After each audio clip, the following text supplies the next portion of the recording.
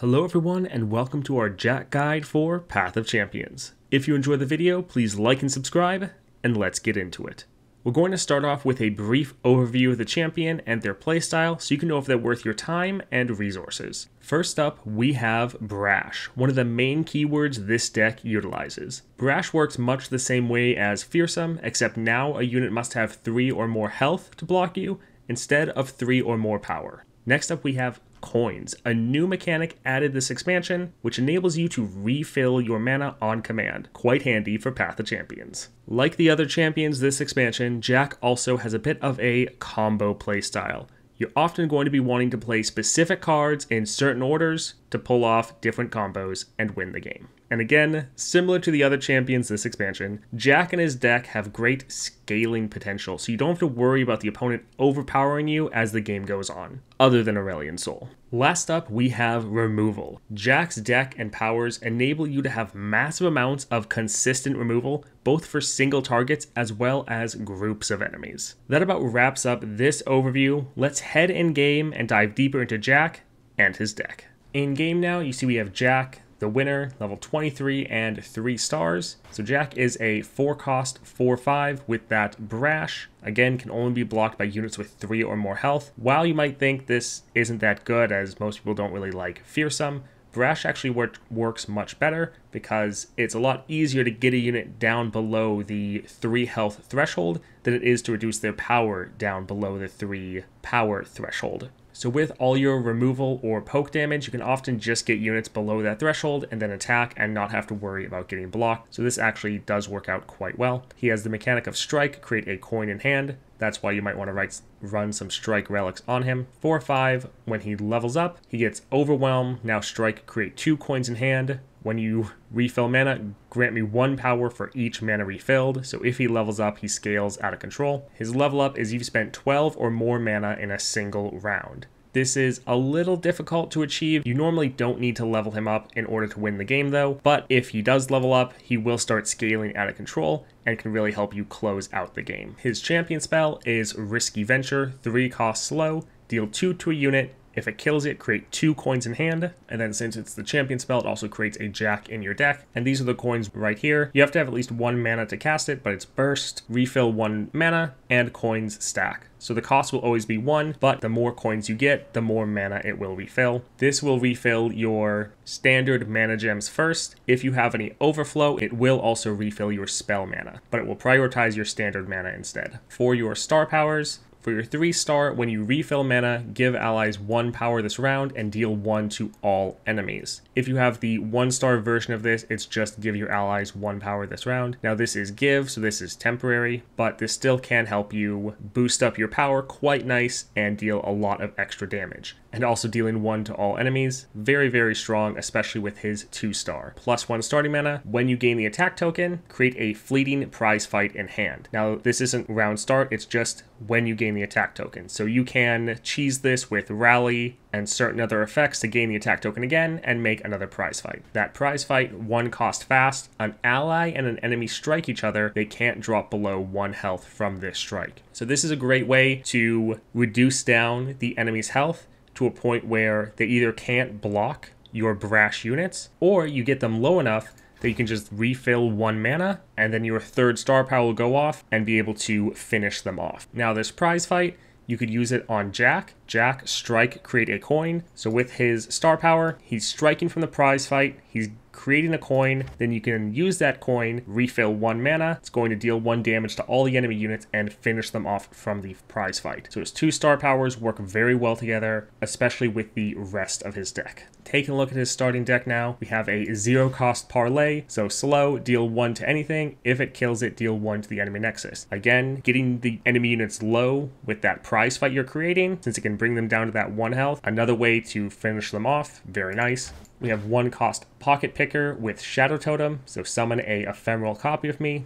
2 power, 1 health, last breath, create a coin in hand. Pretty good 1-drop, especially with that Shadow Totem. Great for if you need another blocker, and you know that at the end of the round, it's going to at least die and give you that coin, so works out quite well. We also have Barnacles, so 2-cost equipment, 1/1, get an extra 1/1 from the studded leather. This has Brash and Strike, create a coin in hand. Great to put on any of your units and get that consistent coin generation, but extra good if you can put this on Jack, because then he's already creating a coin when you strike with him. The Barnacles will let you create another coin when you strike with him, and again, you can use that prize fight that you're generating every time you get the attack token, and that can help you get a free strike off, so works quite well. Mad Old Babs, get that 5 health from the Giant's Belt. Also later you get regenerating on this. Very strong 2-drop, can really block almost anything in the game, but it's also a great scaling unit. When you refill mana, grant me 1 power for each mana refill. So that's grant, that is a permanent buff. So you put this on your board early throughout the entire game as you're refilling mana. Babs is also scaling up. Great card. Really works like a better version of the Fey Blade Twirler in Yasuo's deck, where when you stun a unit, it gets power. This works in much the same way, except it generally plays a bit better in my opinion. Here's another very interesting 2-drop. We have Knuckle. So elusive, 4/3 with that Phage, very strong, but when I'm summoned, create a fleeting Mako in hand. So you see here, 4 cost 4/4 with Overwhelm, strong unit, but then when I'm summoned, create a Bull in hand, again fleeting. So 6/6/6, Brash, and then when I'm summoned, Rally. So this will be a tough combo to pull off. You're going to have a decent amount of coins stockpiled before you try to play all 3 of them if you want to get that Rally. But to be honest, Knuckle is strong enough that if you get him in the early game, especially once he gets that Phage, perfectly fine just to play him in your first couple rounds. And then you do have the option and versatility to go and play the other units if you end up getting Knuckle in the later game. Great card, great versatility. Next up, we have 5 Punch Pablo, another great card. So 3 cost 4/1 Attune. Now this Attune, when you play him, when I'm summoned, refill 1 spell mana. This works for your star power, so it's going to deal, if you have 3 stars, 1 damage to all enemies when you play him, as well as buffing up your whole board by 1 power. Works out quite well. And then when I'm summoned, create a fleeting prize fight in hand, just like your star power. Pablo is great to use the prize fight on, since he already starts with 1 health. It's not like his health can get any lower. So the prize fight, you can use it on Pablo. Great way to get the enemy unit down a little bit. Also, later you're going to get an upgrade for Pablo so that he also gets quick attack. So the quick attack challenger combo, very strong. He'll be another great form of removal for you.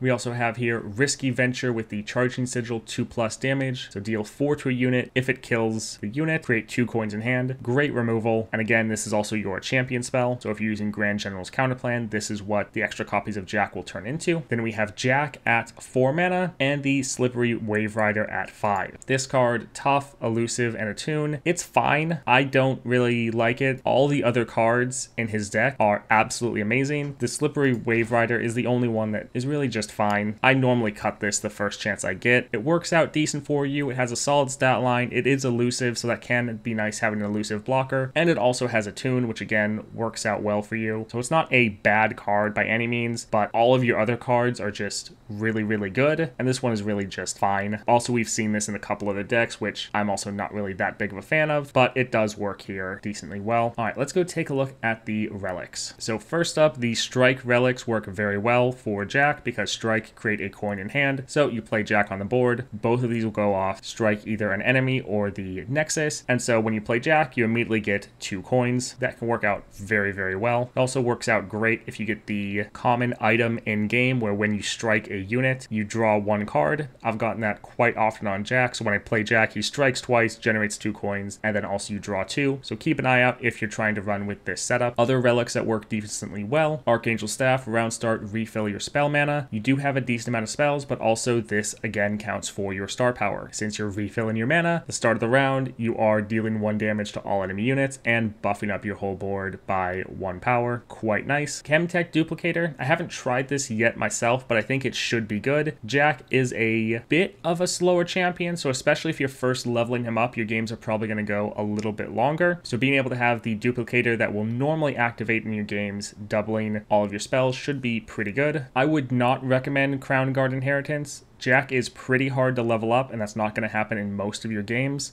So this would be mostly a wasted relic, although the few times he does level up, getting that rally would probably end the game. The Berserker's Buckle, quite often you're going to be having Jack strike enemies and get hit back with that prize fight. So the Berserker's Buckle letting you scale up throughout the game could be quite good. Bounty Hunter's Renown, again, best stat relic in the game. If you want to put extra stats on a unit, this is generally always the way you want to go. Grand General's Counterplan, if you're feeling like you need some extra removal, this can be quite nice, as you'll then get your Risky Venture, which, as we saw in the relic, this is going to do 2 extra damage, so quite nice. Troll King's Crown, allies have Overwhelm. This is a great relic to throw on if you're wanting to end the games as fast as possible. You're often going to have units with a lot of power, and so making sure they're not getting blocked out and actually use that power to hit the Nexus, this will really speed up your games. This is probably what I would put on for my 3rd slot. For common relics, Lost Chapter, again, when I'm summoned to refill your spell mana, that immediately triggers your powers,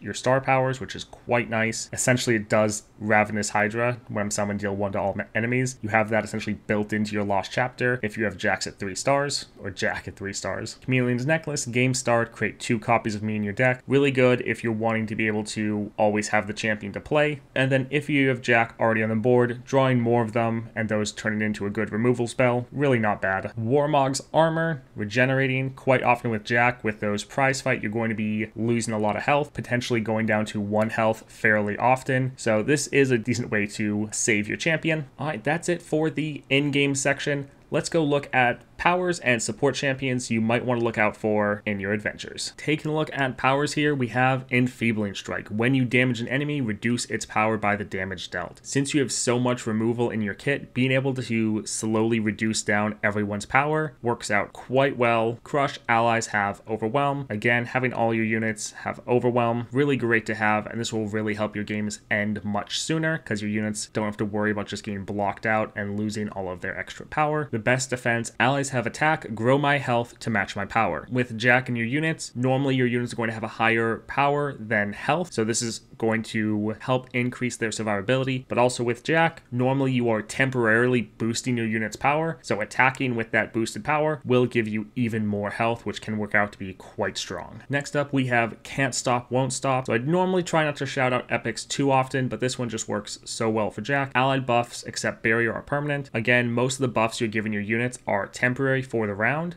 but being able to make those all permanent will really help your units scale out of control. Gearing Up, game start, summon 2 armed gearheads. Those are units that start out as 1/1 with quick attack and augment. Augment being the keyword that their attack increases when you play created cards. With Jack, you have a decent amount of created cards you're playing, so these will be able to scale up quite nicely. Also, since they already start at 1 health, using prize fight on them isn't bad, as their health can't actually get any lower. And then we have Domination, round start, rally. Always a good power, but works out even better with Jack because, again, his 1-star power, you create that prize fight every time you get the attack token. So since you're getting the attack token every round, you're always making 1 every round, which is quite nice. Then last up for the group of powers, you've seen my guides, you've seen this slide many times. Wild Inspiration, your created cards cost 1 less.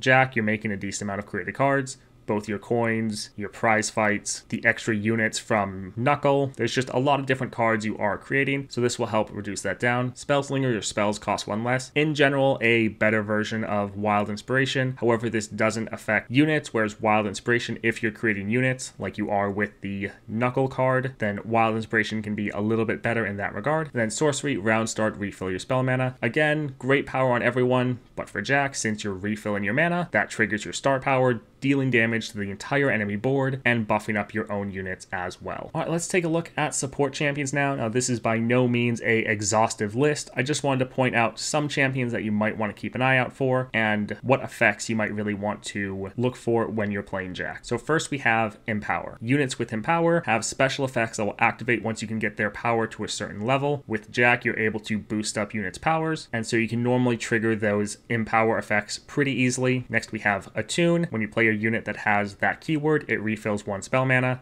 Since you're refilling mana, triggers all of your star powers. works really well. Then we have Strike. This is especially important for Jack, as when he strikes, he creates a coin in hand, and you can make that go to 2 coins if you level him up, or if you put the Barnacle equipment on him. If you have him leveled up and have the Barnacle equipment, then every strike he's creating 3 coins, which is just absolutely massive. So any champion that lets you get extra strikes in works out quite well. So first we have Kayle. Her deck works with Empower. Normally you can level Kayle up quite quickly, and she can really end the game for you as she gets double attack and overwhelm when she levels up. And then for Toon, we have Nami. Nami works great with refilling your spell mana. You'll be able to level Nami up quite quickly. She'll be able to buff up your board, but then all of her units, when you play them, they trigger that Attune power, which then again triggers all of your keywords, works really well. Then for Strike, we have LeBlanc. Although there are a lot of different champions that have some sort of strike mechanic, LeBlanc works out quite well. She already is a very aggressive playstyle and will really help you close out the game as fast as possible. Alright, that's it for the support champions as well as this guide. Again, if you enjoyed it, please like and subscribe, and I hope you all have a great day.